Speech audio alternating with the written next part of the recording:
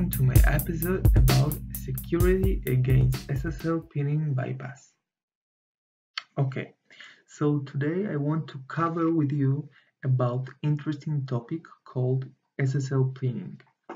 We're going to learn a variety of aspects and tools to give you the ability to research about SSL pinning by yourself. But first, we will talk about what is it SSL pinning in Frida. Next, we're going to learn about one vector that can help developers by protect their apps from SSL pinning bypass. Then we're going to study about race condition and another aspect of protection.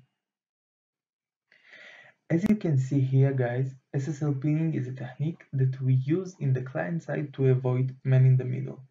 The developers pin a list of trustful certificates to the client application during development and use them to compare against the server certificates during runtime. So what is it Frida?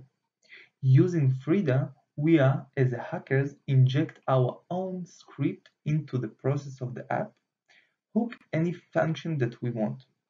The great thing here is using Frida, everything happening automatic, without compilation steps or program restarts. So let's dig inside, guys, and see how can we use this tool. So first of all, guys, let's open CMD and try to work with Frida. So the syntax of Frida is Frida-U to view all the process that's running inside the mobile. Then we will try to find our vulnerable application, and here we can see HackerU race condition. This is the name of our application that we're going to work with, and this is the number of the process. So Frida-U-F, we can mention the name of the application, and -L, we can mention the name of the script that we want to inject into the process. In Frida, we can use Python or JavaScript. For example, JavaScript, we can see here how inside our code we're trying to override Trust Manager, OKHTTP3 methods, and go on and go on. Let's see what's happening in the Python script. So first of all, we are importing Frida and system packages. Then we have pure JavaScript code, as we saw previous in the JavaScript code. And then in the final step, we can see how we are attaching ourselves into the specific application, and we just load our script. So let's see how we can use it. I'm resuming my Frida script.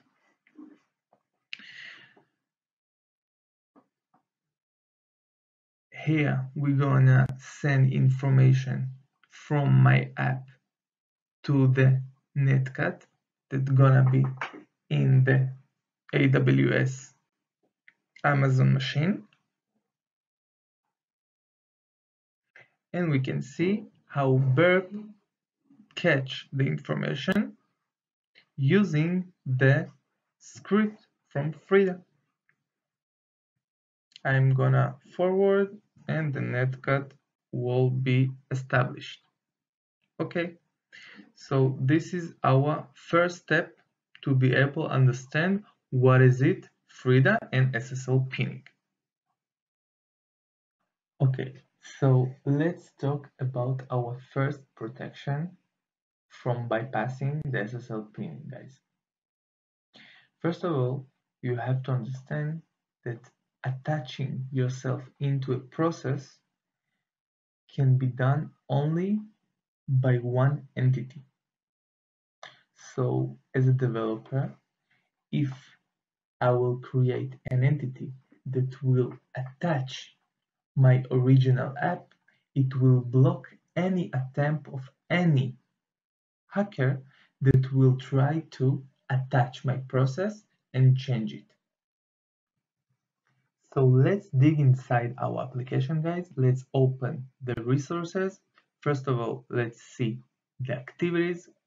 We can find here 3 activities, but first let's see our manifest. The first thing that it's gonna be run when the application is gonna be open is my app. My app start a service, my service. Let's see my service activity. My service, guys, will do a lot of things. One of them is run trace script. Let's see what this script contains inside it. So, first of all, let's use ADB shell, and we just want to try to view the content of this script.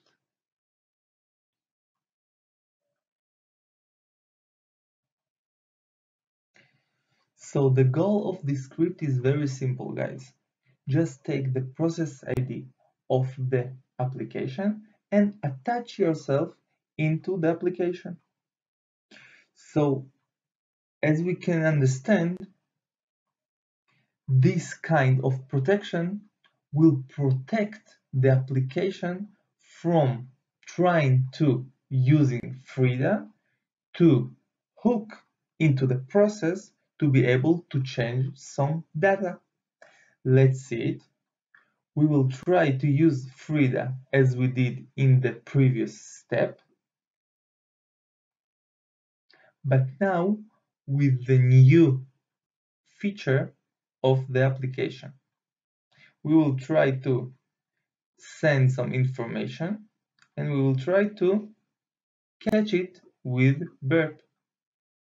As we can see, guys, nothing catched with burp by Frida trying to bypass the trust manager certificate. Here comes the race condition solution. I saw this kind of attack made by Roman Zaikin, a researcher in Checkpoint. When someone trying to win by making very fast action, like we saw previously, your reaction as a hacker, has to be faster than the others. In other words, the hacker has to attach itself into the application before the new instance attach itself into the original process. Now I will show you how to implement it by Python script. So let's open our Python script.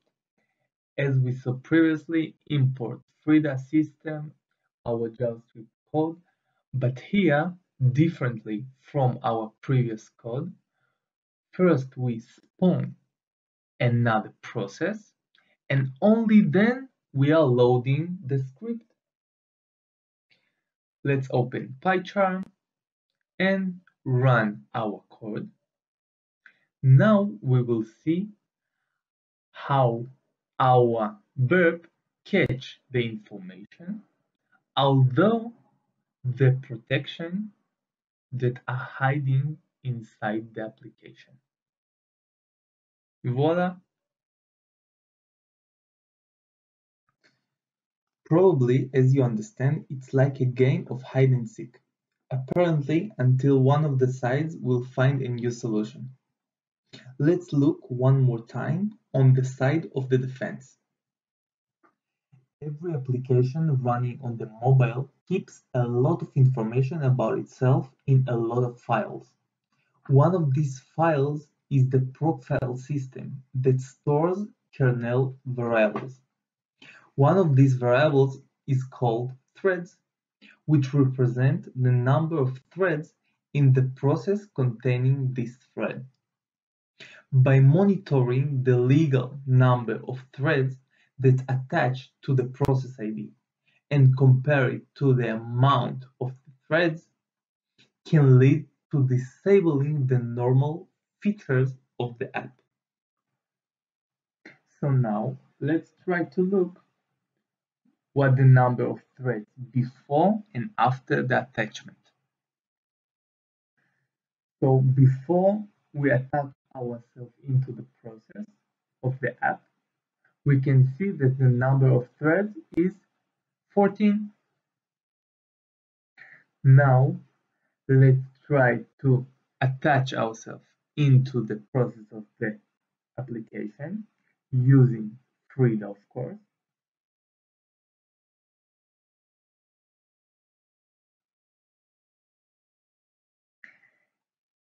And now, viewing the number of the threads after the attachment, the number is greater before the attachment. The number right now is 18.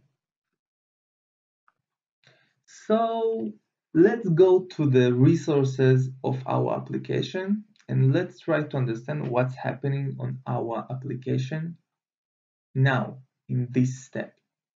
Let's open the activities one more time and let's go to my service activity. Here we can see something different from previous. We can see here two different scripts. The first one is trace threads. Let's look the content of the script.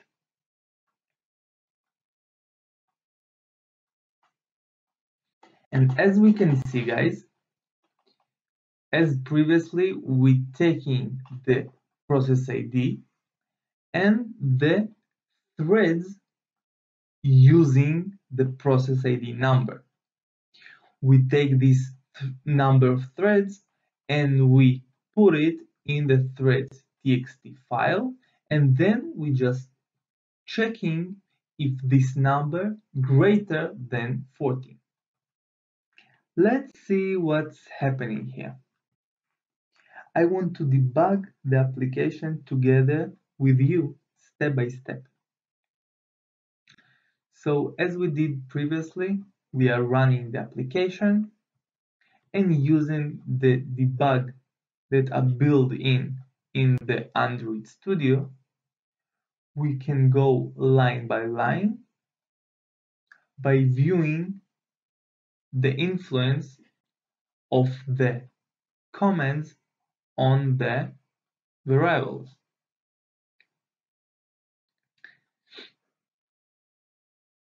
And we will see that the line variable is 0.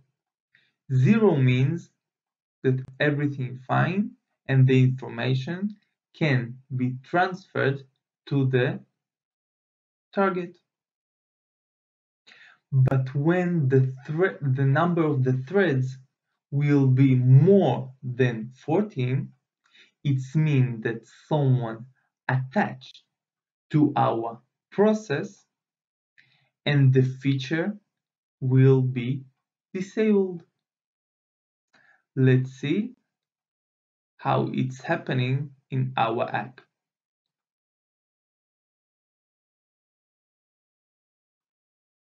We are pressing the send button, but nothing happening. Guys, I hope you learned a lot from this episode. Thank you very much.